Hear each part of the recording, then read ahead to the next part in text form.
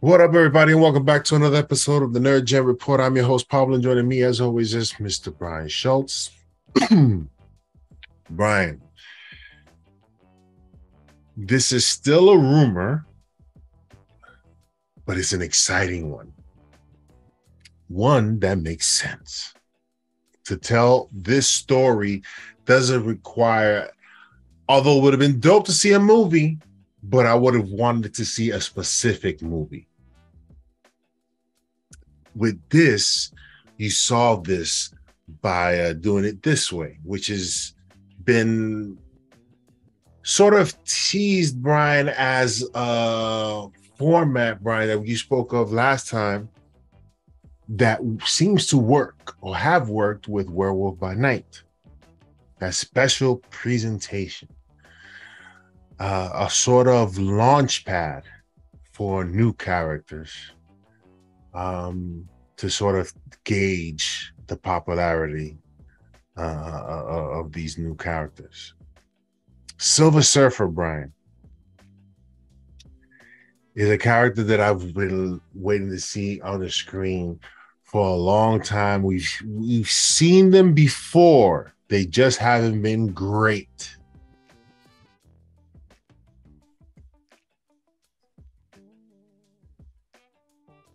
This Silver Surfer special, Brian, how do you see this story,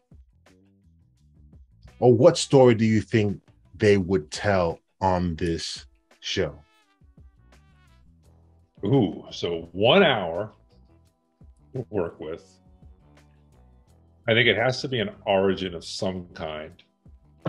The way I have it conceived in my head when I first heard of this idea, my first reaction was, yeah, that having seen how they approached Werewolf by Night as an introduction to monsters, I was like, yep, I could see how this would work. So my guess would be the show will be much more a Norrin Radd show, and the Surfer will be the payoff.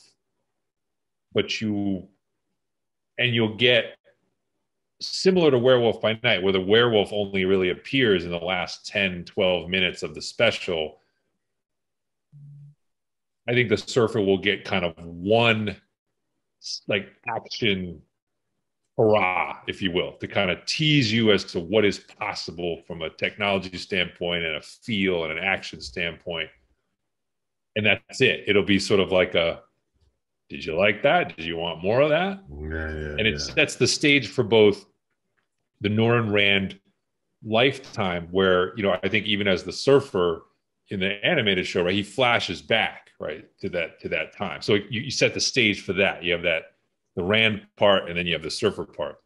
I think that's it. I think it's so alien in some ways, like that's so far out into space.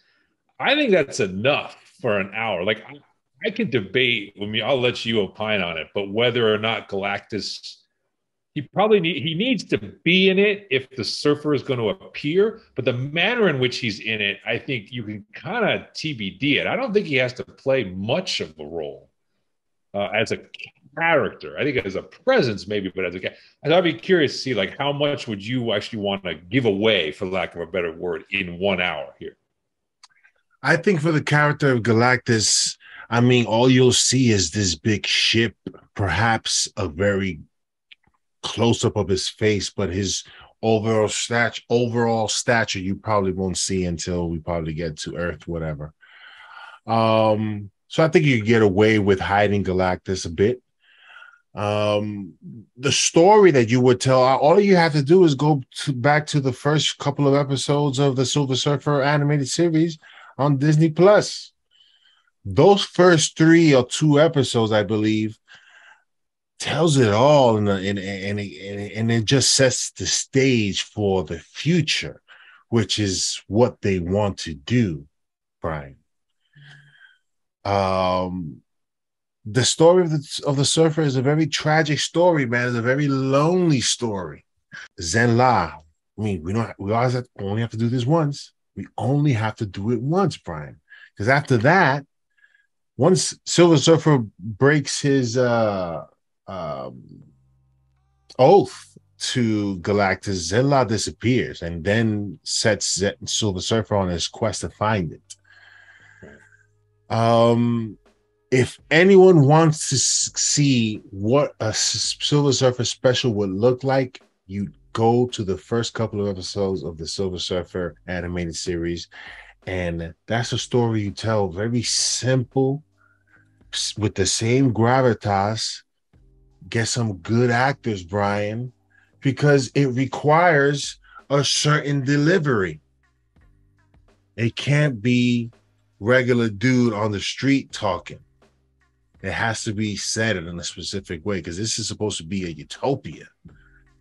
This is where everyone comes to find peace, to learn a new way. So this has to be, all you gotta do is do it once, Brian. And it works. Do you want to see that in the special? Of course. You feel like it has to be, that has to be the central, that you actually have to see it. Because this is a character where I feel like you can mess around with time a lot if you want. So I thought about that, right? So I've thought about the idea of like, hey, it's another way you could do it is you could actually you could do it from the eyes of the surfer. So you could jump in. He is the surfer. You could showcase the destruction of a world where he is the herald of Galactus. And then almost as that's occurring, you go inside his mind. He flashes back. Now, this is a character where you don't have to be linear, I guess is my point. So the question is, do you need to see those payoffs in this 1 hour, or would you rather see them held back or alluded to or teased and then put on the big screen or something, if it works? You can tell the story many ways, yes. I think if you go that route, something would have had to have happened to him in order for him to start having those triggers. I don't believe, because if you go into the comics or the cartoon that I saw,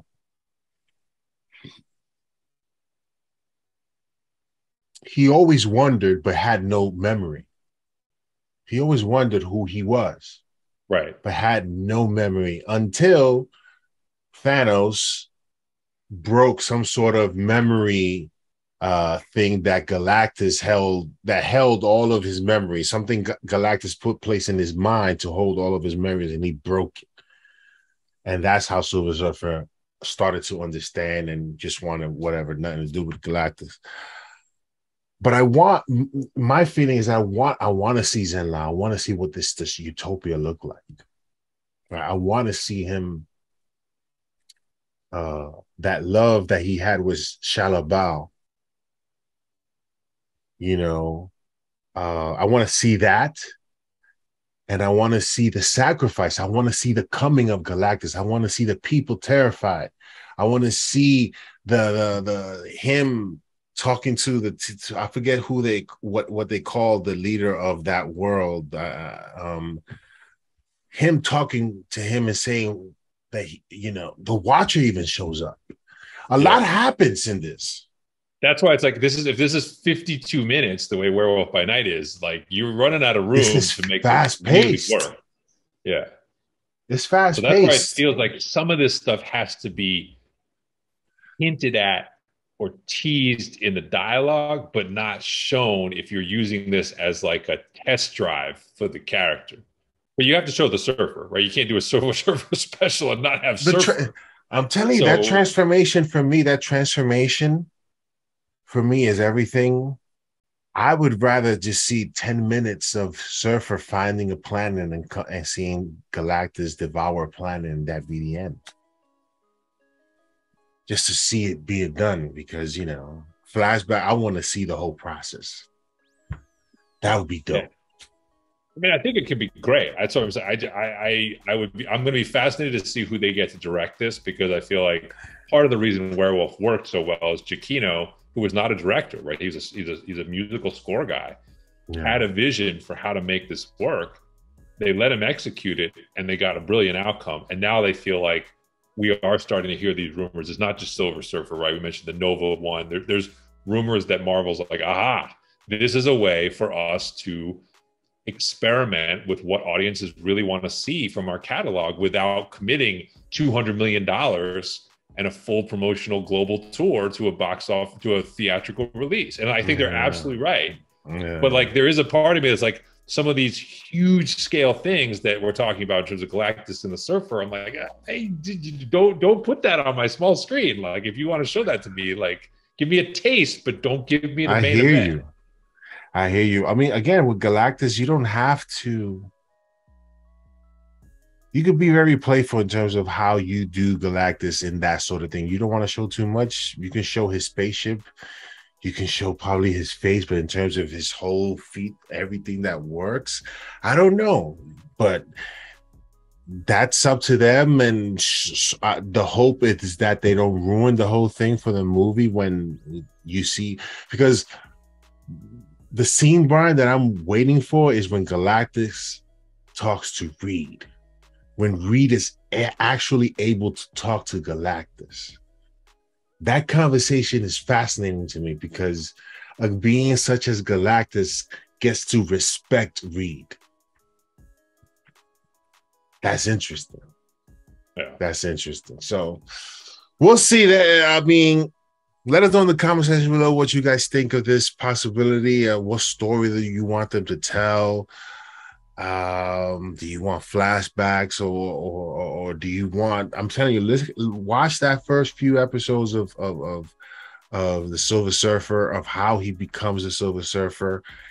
That right there sets the stage. And I think those first few episodes can be done in an hour 10, hour 20, who knows, to sort of set the stage for the future for when he does arrive on Earth. Yeah, let us know in the comment section below. We'll see you next time on the NerdGen Report.